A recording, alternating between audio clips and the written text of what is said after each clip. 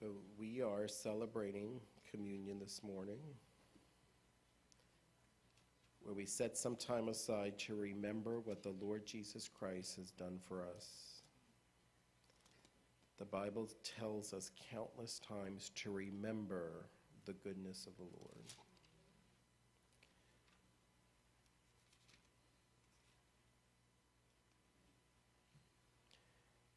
And in our prayers, we should be praying for the Lord to forbid the day that we forget what God has done. So I wanted to read a familiar passage to you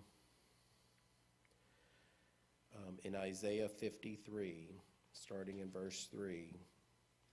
It says, "He was despised and rejected, a man of sorrows, acquainted with the bitterest grief. We turned our backs on him and looked the other way when he went by, and he was despised, and we did not care. Yet it was our weakness he carried, and in our sorrows that weighed him down. And we thought his troubles were punishment from God for his own sins. But he was wounded and crushed for our sins. He was beaten that we may have peace. He was whipped that we may be healed. All of us have strayed like sheep, and we have left God's path to follow our own. Yet the Lord laid on him the guilt and sins of us all. He was oppressed and treated harshly, yet he never said a word. He was led as a lamb to the slaughter, and as a sheep is silent before the shearers, he did not open his mouth. From prison and trial they led him away to his death.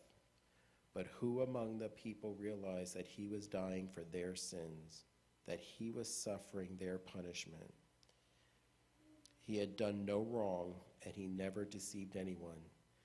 Yet he was buried like a criminal, and he was put in a rich man's grave." And then, when I was a baby believer, I used to think to myself, why would Jesus subject himself to that? Like, why didn't he just leave us to our own devices? And then, in Titus chapter 3, I realized how much God loved us, because it says, "Once we too were foolish and disobedient. We were misled by others and became slaves to many wicked desires and evil pleasures. Our lives were full of evil and envy. We hated each other and we hated others and they hated us. But then God, our Savior, showed us his kindness and love. He saved us not because of the good things we did, but because of his mercy. He washed away our sins and gave us a new life through the Holy Spirit. He generously poured out his Spirit upon us because of what Jesus Christ, our Savior, did.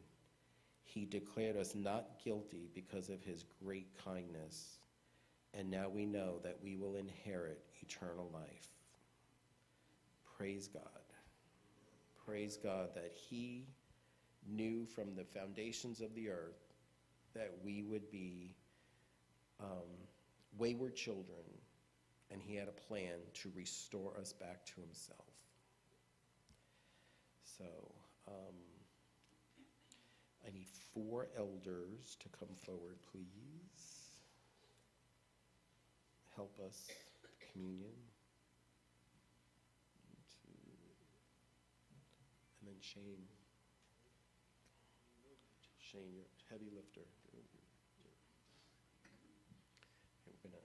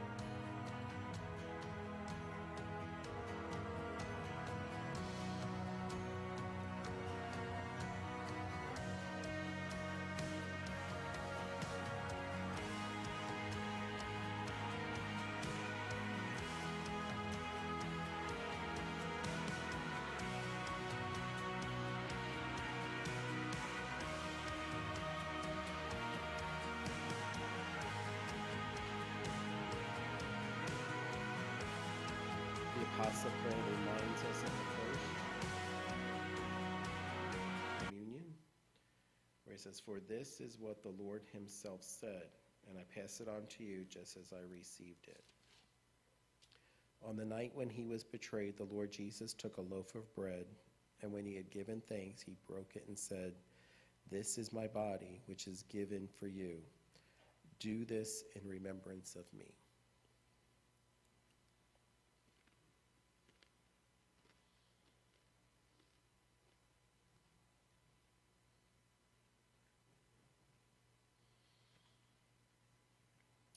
In the same way, he took a cup of wine after supper, saying, "This cup is the new covenant between God and you, sealed by the shedding of my blood.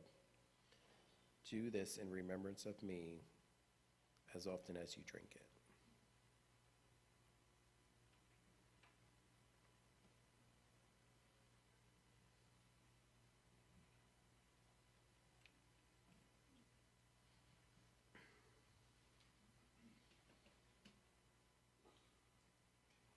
Let's pray.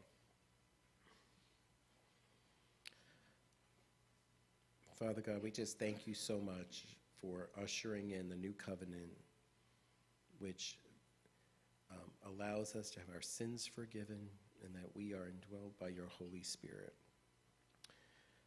Father God, we just praise you, Lord, that you have made a way for us to be restored back to the Father.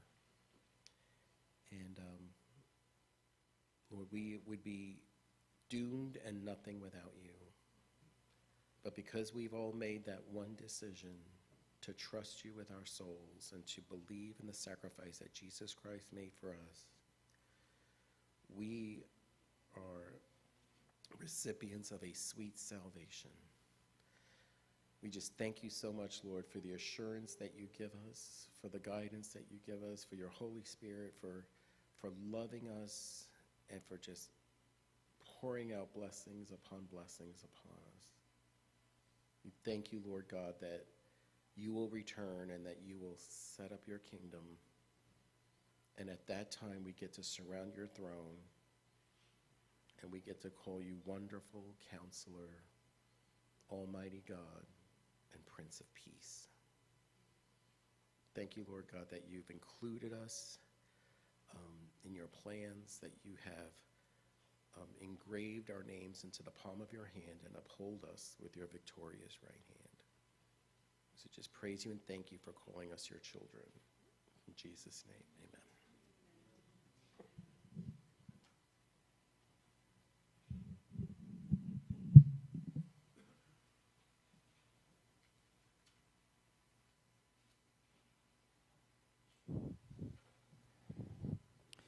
Good morning, everybody. Kids, I want to thank y'all while you're turning there. I want to thank y'all for your receptivity to last week's message, as we had a new generation here. A very hard topic to talk about, or sensitive topic, I should say. And it was a message of exhortation. And the thing about exhortation is it feels like rebuke sometimes, right? Rebuke is when you're trying to correct something that is wrong.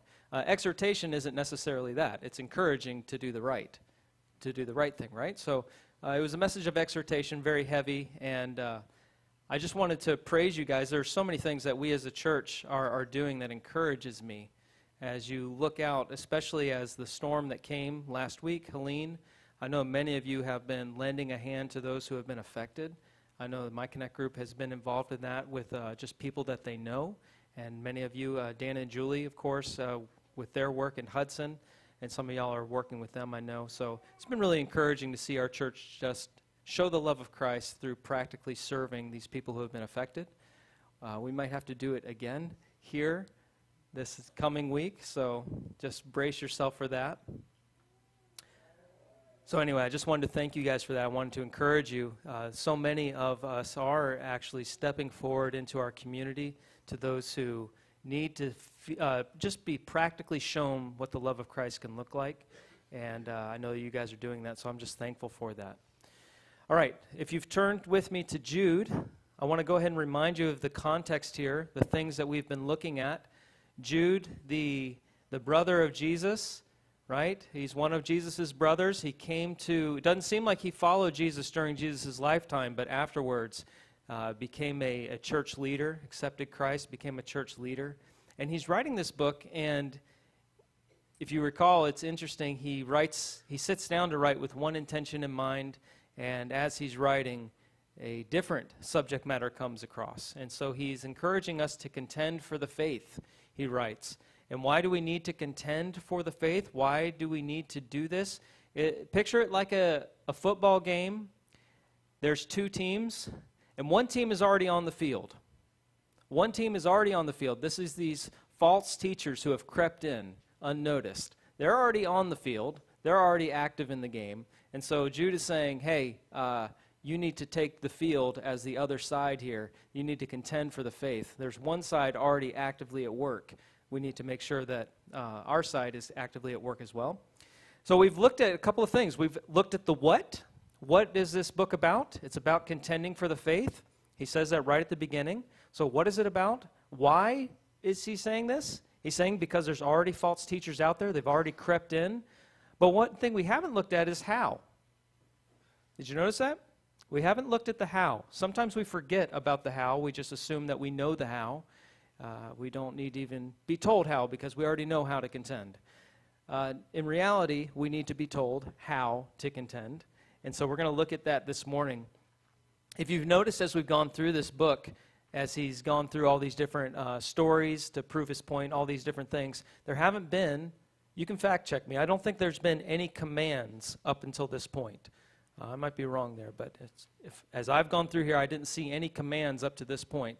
But as we get started here in verse 17, we're going to see 3 commands, 3 imperatives, 3 I'm telling you what to do. And he's going to have 3 things for us here. And so you'll see these as we go through, and this is the how of this book. How are we going to do this? Let's go ahead and just read verse 17 through the end of the book, and then we'll go back through verse by verse. He says, "But you must remember, beloved, the predictions of the apostles of our Lord Jesus Christ. They said to you, in the last time there will be scoffers, following their own ungodly passions. It is these who cause divisions, worldly people devoid of the Spirit. But you, beloved, building yourselves up in the most holy faith and praying in the Holy Spirit, keep yourselves in the love of God, waiting for the mercy of our Lord Jesus Christ that leads to eternal life. And have mercy on those who doubt.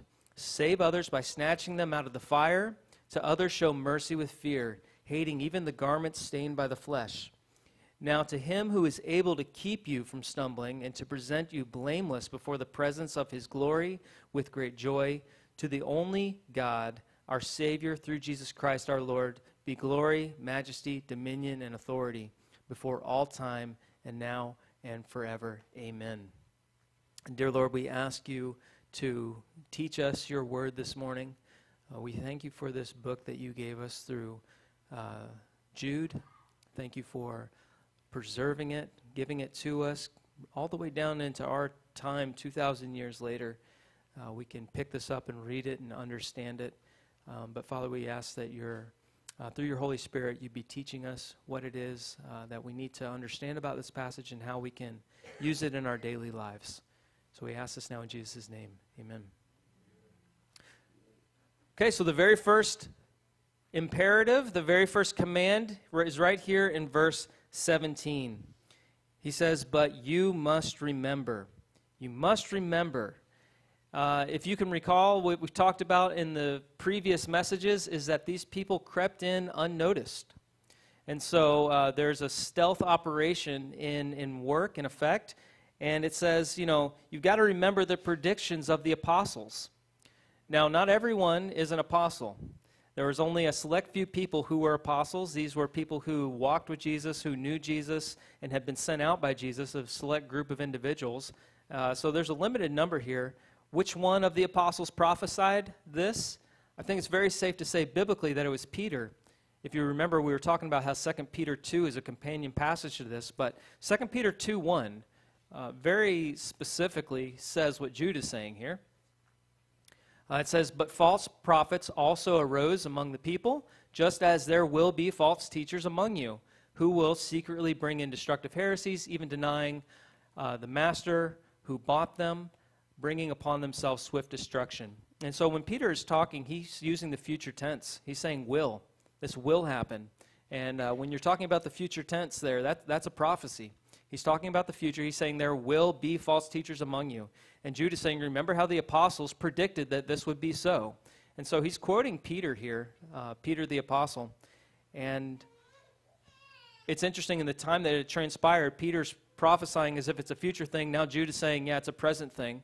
And we're 2,000 years later, it's still a present thing. This is something that is taking place. It was expected. And it's going to be here. This problem is going to be here until Jesus comes back. This isn't a problem that's going away. It's going to be present among us. There are going to be people who bring in these destructive heresies and deny Jesus as our master. And so it's not going away. And so if you want to avoid being led off of course, remember the wandering stars we talked about in the previous message, if you want to avoid being led off course, you have got to keep it in mind that it is a potential reality, that there's going to be someone standing in front of you claiming the Word of God, claiming the authority of God's Word, and they're not actually representing God's Word. They're not actually representing the person of Jesus Christ. They're actually denying Him as Master.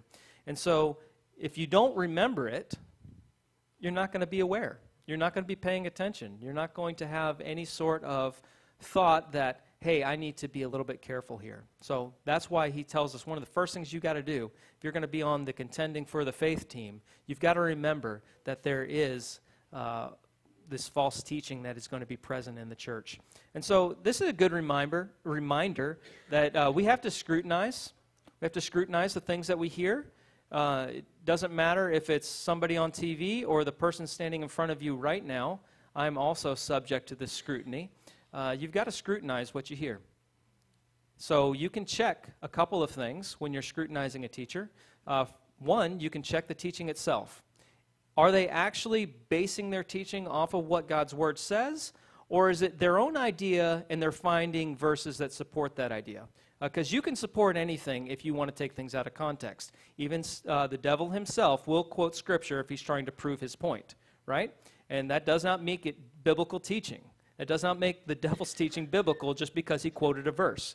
No, he is trying to use it to his own ways, and a human teacher can do that as well. Start off with their idea in mind. It's not God's idea, it's not God's way, but finding things that would support it. So you got to scrutinize that. Which way is it? Is it coming from the Word of God, or is he using the Word of God to prove his own point? You can also check a person's life. If a person is walking contrary, it's a pretty good indication. It's not necessarily a foolproof way, but it's a very good indicator, a strong indication. Man, they're not actually, they don't have this relationship with Christ that they're preaching about because their lifestyle is contrary to it.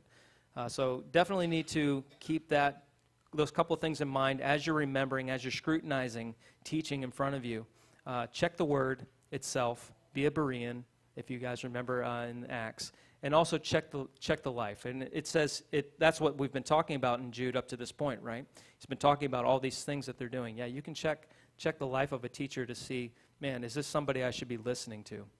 Because it's not really making an impact in their life. Right? So number one, you must remember. That's the first thing that we're looking at here. You want to contend for the faith, be a part of that team, you definitely need to remember. Otherwise, if you don't remember, you're going to be taken over to the other side. You're going to be taken advantage of by the false teachers. Number two, keep yourself in the love of God. There's actually a few verbs here, and they're ing, if you see that, ing, supporting. The main verb here, the command, is keep yourselves in the love of God. Let me go ahead and read that. Starting in verse 20. 20 and 21 we'll read. But you, beloved, building yourselves up in the most holy faith and praying in the Holy Spirit, keep yourselves in the love of God, waiting for the mercy of our Lord Jesus Christ that leads to eternal life. And so, yeah, keep yourself in the love of God, he says. And that is a command. Keep yourself in the love of God. Now, for some of us, that might sound a little bit uncomfortable. We don't know what that means. Keep yourself in the love of God. What does that mean? Does that mean that I can lose God's love? Does that mean that God will stop loving me? Does that mean that I can take myself and be Yeah, I can have God's love today, and then I do something wrong, and now I don't have God's love tomorrow. No, that's not what this is teaching, although some leaders would teach that. For some Christian leaders, they use a fear-based motivation for their congregation. They like to scare the congregation into behaving, and so they'll dangle that in front of people, say, hey, you don't want to lose God's love, you better shape up, you better shape up. No, that's not biblical. What does the Bible say about God's love? Well, it says, for one, that God is love. 1 John 4:17, God is love. That is his nature. He is a loving, loving God. I think you could say God is always loving people would be a good way to say what that means. And it also says in Romans 8:31 that nothing can separate us from the love of God in Christ Jesus. Right? So if you have accepted Jesus Christ as your Savior, you've believed in him, the Bible says that you've been placed in Christ. He's taken you from the realm of darkness. He's transferred you, baptized you into the body of Jesus Christ. You are now in Jesus Christ. And if you're in Jesus Christ, nothing can separate you from God's love. That is in Christ Jesus. So that's not going to happen. We're not going to lose that love of God. It's not possible to lose God's love, but it is possible to not abide in God's love. It is possible to not abide in God's love. That's what's in view here. He says, keep yourselves in the love of God. So this is clearly something that we do, right? Because he's telling us what to do. So it's clearly something that we do. But it's talking about abiding in God's love. This is actually part of a larger teaching in the New Testament called abiding in Christ. But John 15:9, this is something that Jesus said as well. This isn't just Jude saying this. Jesus himself said this to his disciples. He said, as the Father has loved me, so have I loved you. Abide in my love. You see what he's saying? I do love you. I do love you. I have loved you. And then he says, abide in my love. So Jesus is offering the love, but it is possible to abide or not abide in that love. That's an important distinction to make there. So you can say, man, I know that God loves me. I know that Jesus loves me. But now, okay, there's this thing I need to do, which is abide in his love. Now, the next verse in John 15 actually says explicitly what that is. He says, if you keep my commandments, you'll abide in my love. But don't take that out of the broader context of John 15, because John 15:4 starts off saying, abide in me and I in you. So you abide in his love as you're abiding in him, right? So he says, keeping my commandments is abiding in my love. But how do we do that? By first abiding in him. So abiding in Christ, that's the thing that we're talking about here, abiding in Christ. It's probably one of the most central truths to the Christian life that there is, learning how to abide in Christ. What does that mean? How do I do it? What happens if I don't do it? It's so central to everything in the Christian life. Once you have accepted Jesus Christ, learning to, on a daily basis, abide in Christ. So important. So what is it? It's developing a spiritual awareness is what it is.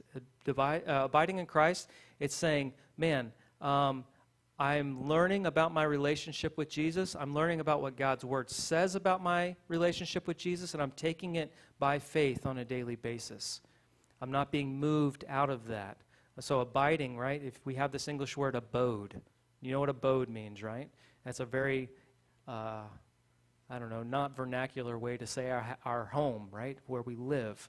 It's a place that we stay. That's our abode. Same concept here with abide. It's a place that we remain. It's a place that we stay. It's a place that we don't leave. And so learning what my relationship with Jesus is based on his word, staying in that place on a daily basis and not getting pushed out of that, not going to somewhere else, not leaving that spot, abiding in that spot that he's placed us in. How important is it? I like what Andrew Murray, if you know Andrew Murray, a writer from the 1800s maybe, he wrote this in his book, Abide in Christ. He says, the believer can each day be pleasing to God only in that which he does through the power of Christ dwelling in him. And that's really what it's all about, learning this. When he says in John 15, if you know the broader passage there, I'm the vine, you are the branches. Abide in me, I in you. He who abides in me bears much fruit. And so we're talking about bearing fruit here, right? Obedience to the commandments. If you love me, if you abide in my love, you'll keep my commandments. So bearing that fruit, where does that come from? It comes from abiding in the vine. The branch is abiding in the vine.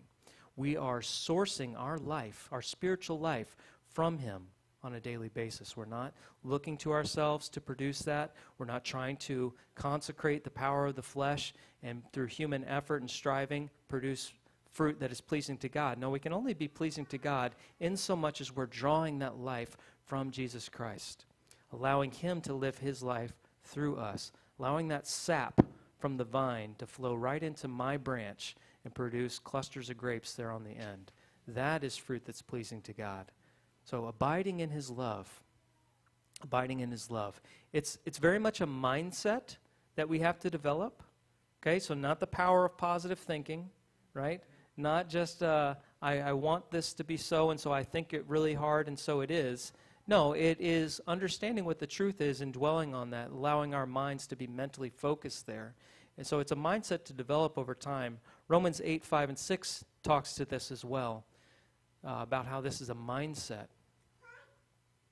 For those who live according to the flesh set their minds on the things of the flesh, but those who live according to the Spirit set their minds on the things of the Spirit. For to set the mind on the flesh is death, but to set the mind on the Spirit is life and peace. So it's learning to set your mind on the spiritual truths. It's learning to set your mind to the things of the Spirit, not setting your mind to the things of the flesh. So, man, there's so many ways that you can apply this in your own life. When someone is rude to you, right? What does the flesh say to do? Be rude right back, right? So simple. And not even like, I'll be like less rude than them. I'll just be passive aggressive. You know, I'll say it. I'll know what I'm thinking. They might not pick up on the snark that I'm passing on, but I'm satisfying that desire of the flesh, right? I just have this desire just to get a little zinger in there, and even if I'm the only one who notices it, I'm satisfied. I got it in. Whereas Scripture would say, man, love those who hate you, do good to those who revile you, bless those who curse you. There's a whole different set of teachings there. And so as your man, I just got slapped across the cheek here. I'm going to offer him the other also. That's setting your mind to the things of the Spirit. But then you realize, man, I actually don't have that within me. I do not have the desire to do that. I do not have the will to do that. I do not have the power to do that. And so you're going to God's Word and you're saying, man, this person that feels powerless and does not want to do this, that person actually was crucified with Christ, Galatians 2:20. Nevertheless, not I who live, but Christ who lives in me. So now I'm taking this by faith. I'm saying, man, in my experience, I feel very much alive. I feel very much like the flesh is still alive in me. I feel like that snark wants to come out. I feel like that is alive. But the Bible actually teaches that my old man has been crucified. He's died with Christ. I'm going to take that by faith. I'm going to take that by faith right now, and I'm going to abide in that truth. I'm going to stay in that truth. I'm not going to be shaken by my circumstances here into something else. I'm not going to be moved. I'm going to stay in the truth that I have died with Christ if I am in Christ Jesus. More than that, I'm going to take by faith that I am alive unto God through the power of the resurrection life living in me. So I don't feel like I have this power within me, but the Bible teaches that if I'm in Christ, I actually do have this power living in me through the power of Jesus Christ in me. So I'm actually going to take that by faith now in this situation. I'm going to step into this situation, I'm going to walk forward, and I'm going to trust that God is going to produce that fruit in me because I'm abiding in the vine. Man. But we don't like to do that. We like to allow our circumstances, our own thoughts, our own feelings to take us outside of that house that God has put us in, which is in Christ Jesus. We like to step outside of that. And when we do, there's no fruit to show for it. No fruit that's pleasing to God. Only as we are staying and abiding in Christ, drawing that life from Him, allowing Him to work through us in our daily circumstances, do we abide in Christ. And when we abide in Christ, the natural byproduct is fruit that is pleasing to God. So important. That's why I say it's so central to the teaching of the Christian life. It's so central, this truth of abiding in Christ. A lot more places in the Scripture teach it more extensively. This is just a little thing here, keep yourself in the love of God. But he elaborates even further, doesn't he, Jude? He has these other ing verbs that support this command, right? So the command is keep yourselves in the love of God, reminding us that this is something that we have to, this is a spiritual awareness that we have to foster. We have to be mindful of this, allow ourselves to not be moved from where God has placed us. But what are some other things that he says here about this? It says first, we have to build ourselves up in the faith, right? So he says, but you, beloved, building yourselves up in the most holy faith. And so building yourself up in the most holy faith. Faith comes by hearing, hearing by the word of God, right? So if you're going to build yourself up in the faith, you've got to be in the word. You have to be in God's word. And some of us aren't as able to abide in Christ simply because we don't know what the word says about it. This was me as a young believer. All zeal, no knowledge, right? And so I am trying my darndest to live my life for God, but I'm doing it through the power of the flesh. And I'm doing this because I actually don't know what the Bible says about my relationship with Jesus Christ. I don't know what it says about me and Jesus Christ. I don't realize that the Bible says I've been blessed with every spiritual gift in Christ Jesus, Ephesians 1:4. I don't recognize that I am accepted in the beloved. I don't recognize that the Bible says I'm complete in him. Wow, I'm complete. I feel like I'm lacking. I'm always asking God for this, that, and the other. But he says you're complete in my son Jesus Christ. Oh, man. So I'm not able to abide in Christ as a young believer because I simply don't know what the word says about my relationship with Jesus.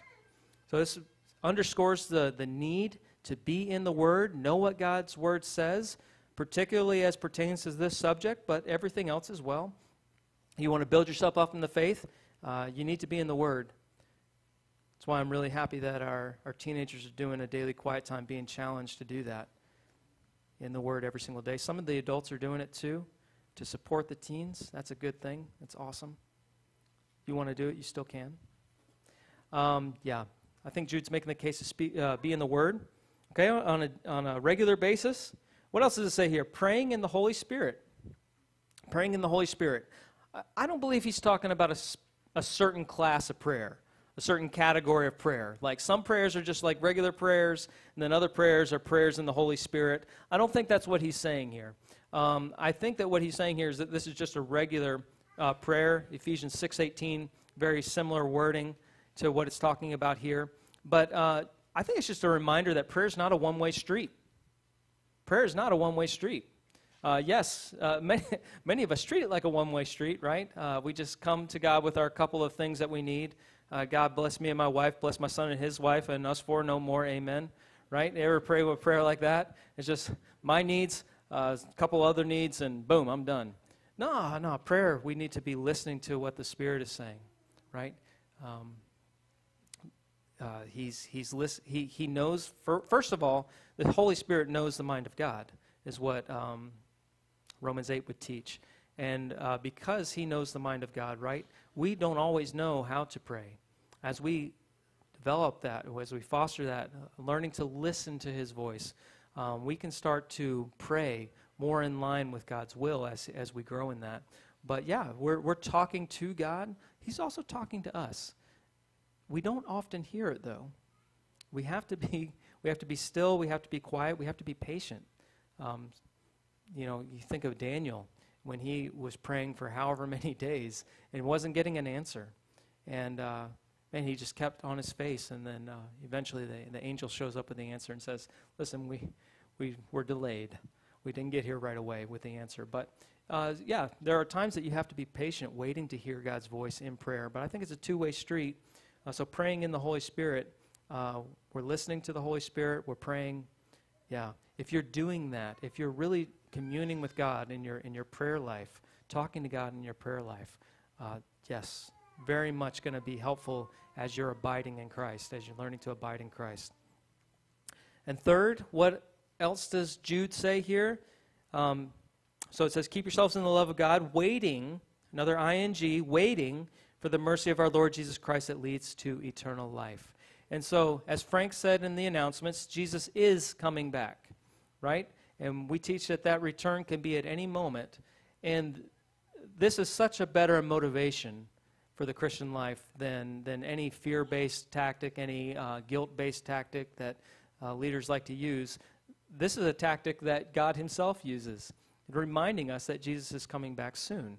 And when he is coming back soon, see, if you actually believe that, if you actually believe that he could come back today, if you actually believe that he could come back at any point, then there's a refocusing, a shifting of your priorities, right? You still have to live life, right? We still have to eat. We still have to clean up after our kids, right? We still have to go to work. That would be too extreme to stop all of those things. Life still goes on, but you are reprioritizing your life in light of the fact that we do not have much time left. Such an incredible motivation. You're understanding that everything that we see around us is temporary. James, I believe, says it's a vapor. It's a mist. If you've ever seen steam coming off of a lake, maybe in the winter around here, right? We had a cold morning and we might have steam, smoke on the water, they call it. It's just there and then poof, gone, right? Or it talks about a flower that fades. Have you ever seen a flower that blooms in the morning? By the afternoon, it's already wilting. Yeah, that's our life. That's our life. That's your 72 years here on earth. 74 if you're ladies, right? You get a couple extra years. It's just here today, and it is gone. It is gone so fast. It's just a shadow of a greater reality that's to come. It's just a little foretaste of something so much bigger that's going to come in the future. It could come at any time. And when we have that present, when we have this expectation of his return on a daily basis, it really does have a way of refocusing our attention, reshuffling our priorities. There's an urgency, and you've heard me mention urgency before.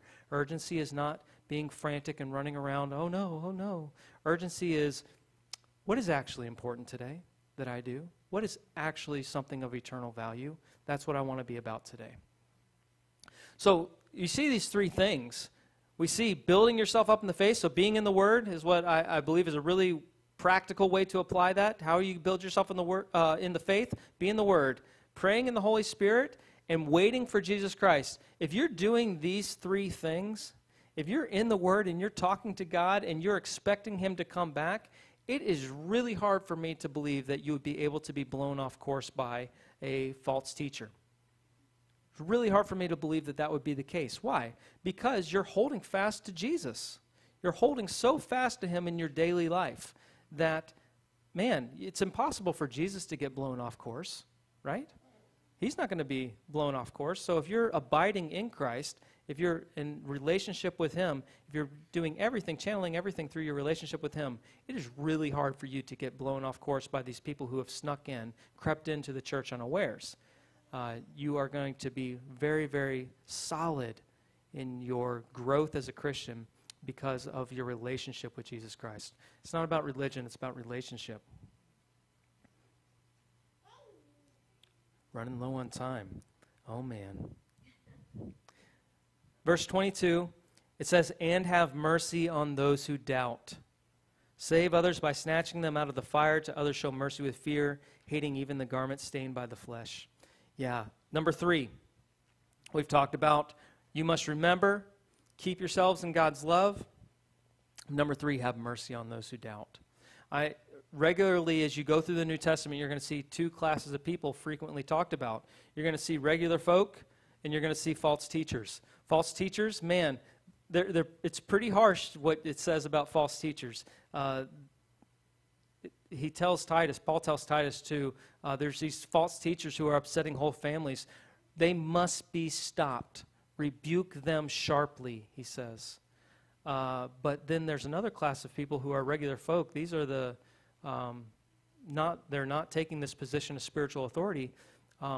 It talks about being gentle, talks about being loving, talks about being merciful here. Patient. There's no patient with the false teachers. They must be stopped. Someone else, man, who's wandering off course, man, a lot of patience, a lot of mercy. Yeah. Mercy is often lacking in the church. I'm not saying this church, but in general, mercy is often lacking. Somebody starts walking away, and at times church members can be just gleeful watching them walk out. One church that used to support us when we were missionaries, this guy stood up in a meeting and he said, "Well, I'm leaving." And then other people stood up and started clapping. Yeah. Yeah, mercy is often rare in the church, but it's always necessary. Mercy is always necessary. And what are the two classes of people here? What are two classes of people here that need to be shown mercy to? Well, it says the first we snatch out of the fire. The first, it says we snatch out of the fire. And what does that mean? This could be people who are unbelievers on their way to the place of fire, the lake of fire, if you will. Fire in the New Testament can even refer to God's judgment a little bit more broadly. A believer can, be disciplined by the Lord. I'm not sure which it's talking about here. I'm not sure if this is talking about the fire of hell or just a broader sense of judgment. Either way, what it is in their life is leading them to a place where God is going to deal with it. And so you're snatching them out of the fire. And this almost communicates like a swiftness, a running towards, right? Oh man, the fire is there, they're falling in. I have to act quickly to snatch them out of there. That's one class of people. That's what we're doing. That's how we're showing them mercy. It says the second group, we show mercy with fear, hating even the garments stained by the flesh. The translators are being a little bit queasy here. Literally, this is undergarments. Okay, so just to say it literally, what it's saying here, the dirty underwear, that might gross us out. That's the point. That is the point. It is trying to gross us out a little bit here, hating even the dirty underwear here. You can just imagine some dirty underwear. We don't want to get near that, right?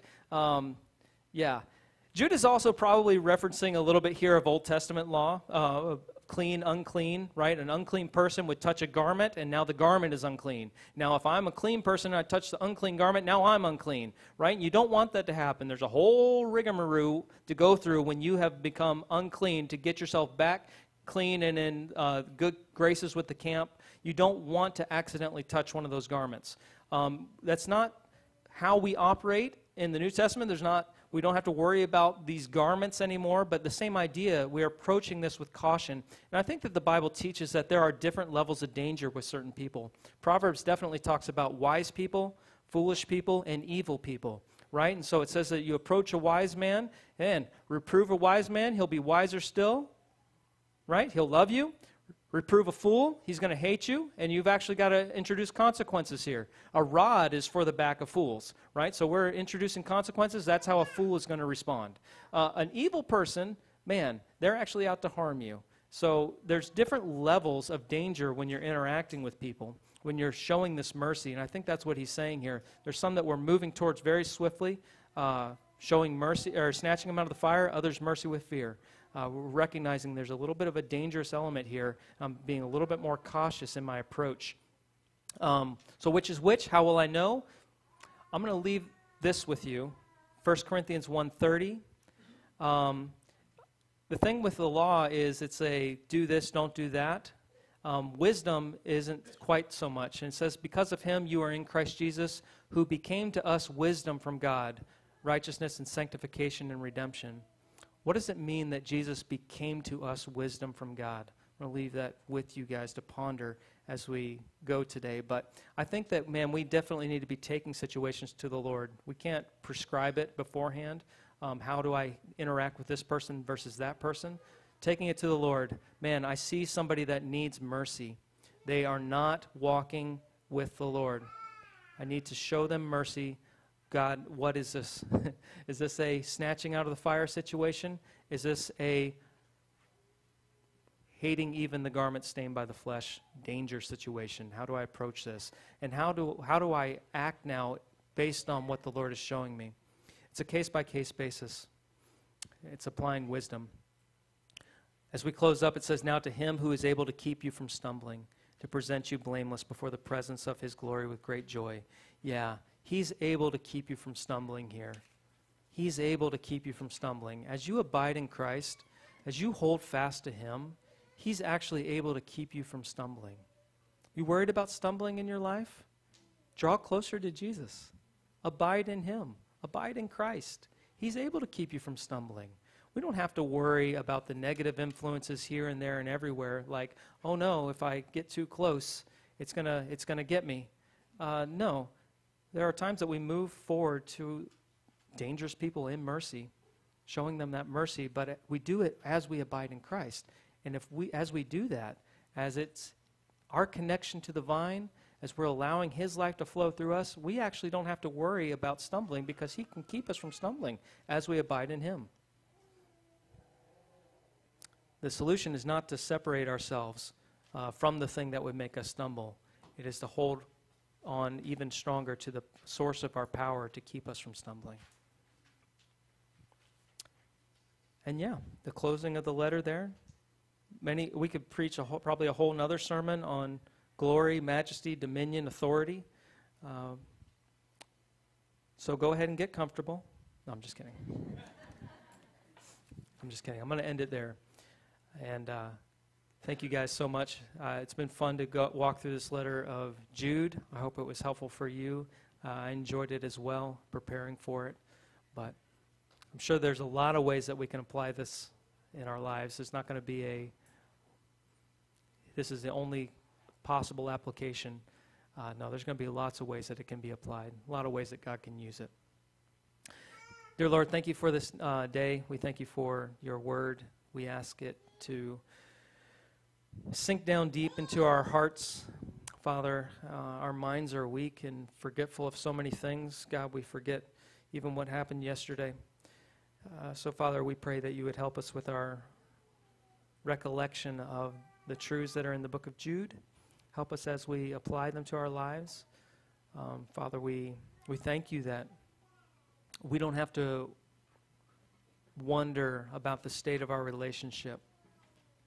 Father, we know that the person who comes to you in faith, Father, you receive. Father, those who are in your Son, Father, have a standing with you that is unlike anything we can imagine. Father, that the God of the universe has called us his friends. Father, we're not your servants. We are your servants, but we're not just your servants, Father. You call us friends. And God, that's such a privilege, and it's something that we don't deserve and we didn't earn, Father. It's all a free gift from your Son, Jesus Christ, on our behalf. And Father, when we get distracted in our minds, I pray that you would help us to remember that we have to abide. We have to stay right where you've placed us in your Son, Jesus Christ, and never